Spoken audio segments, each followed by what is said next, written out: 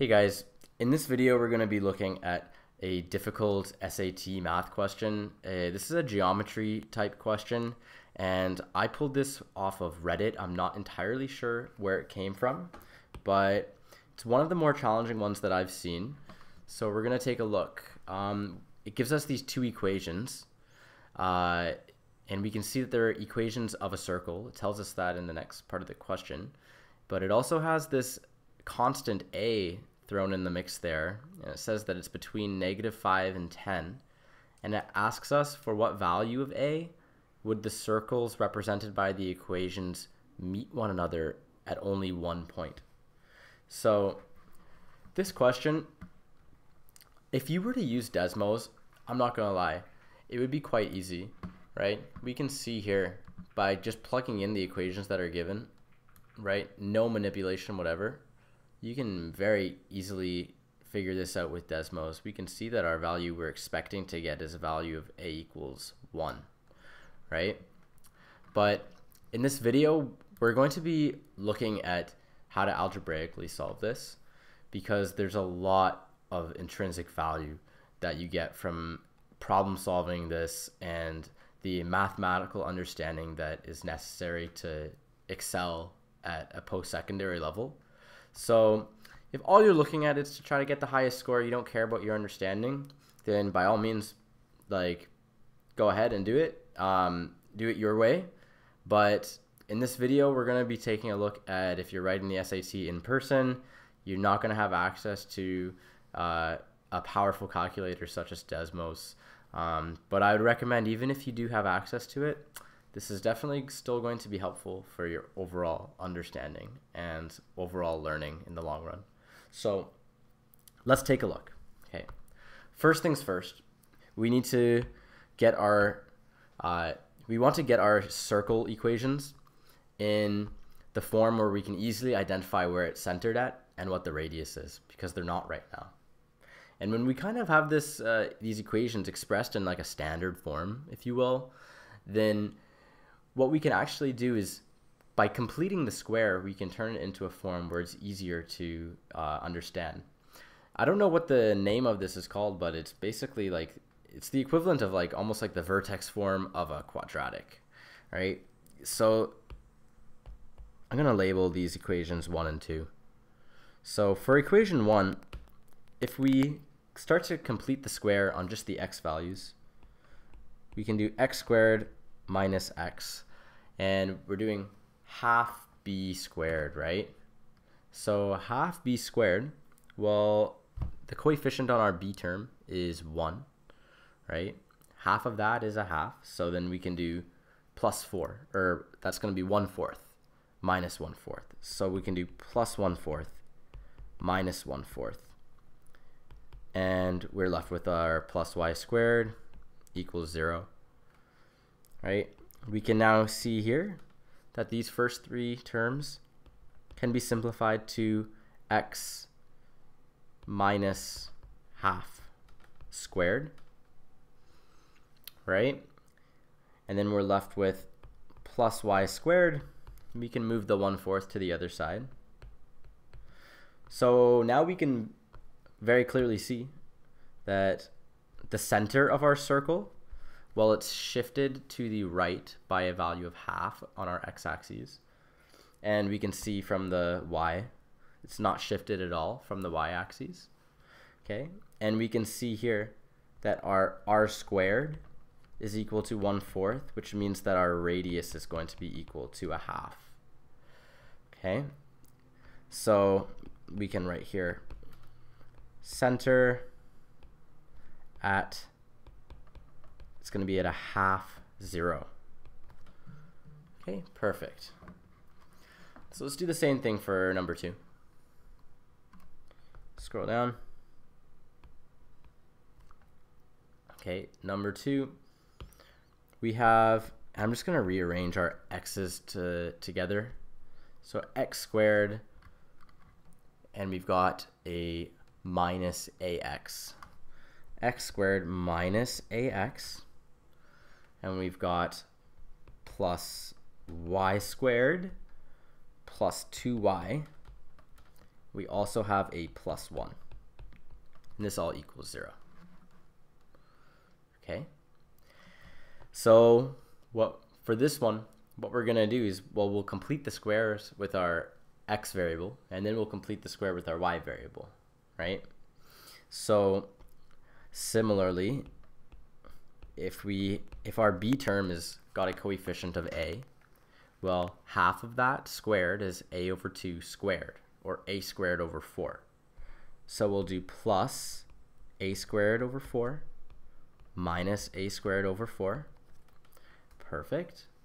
Okay. Plus, let's do the y values now. We've got y squared plus 2y. Okay, our b is 2 in this case, so half of that squared. Half of 2 is 1. 1 squared is 1. So we can do plus 1 minus 1. And remember, we still are left with that plus 1, right? We haven't touched that at all. Plus 1 equals 0. Now we got this big ugly equation, and we're going to clean it up. Well, we can see that our first 3 terms here can be reduced to x minus a over 2 squared. Okay. Remember, we're still left with this term here. Let's do the y values now. This is going to be, well, our first 3 terms here. Well, that's going to be y plus 1 squared. And now we're still left with, well, okay, our minus 1 and our plus 1 can cancel each other out. And we are left with a squared over 4. Let's move that to the other side. We get a squared over 4. Right? So now we can more clearly see here, right, that this has been shifted to the left by a value of a over 2. It's been shifted down by negative 1, right? So our center will be at a over 2 minus 1. And the radius, well, we know that's r squared, right? Which is a over 2 squared. So clearly our value of r is just a over 2. So to approach how to solve this now, algebraically, a little bit more complicated. So it's faster, in my opinion, to just kind of visualize what we have found and see if we can figure it out that way. First one is centered at half 0 with a radius of half. Okay. So if this is y and this is x, I'll do my very best here, but it might be a little bit ugly. Okay. These are all just unit values, okay? So it's going to be shifted to the right by half. Okay. And it's got a radius of a half. So let's look something like this.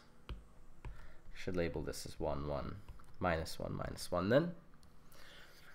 Okay, right, because this is a radius of a half. Okay.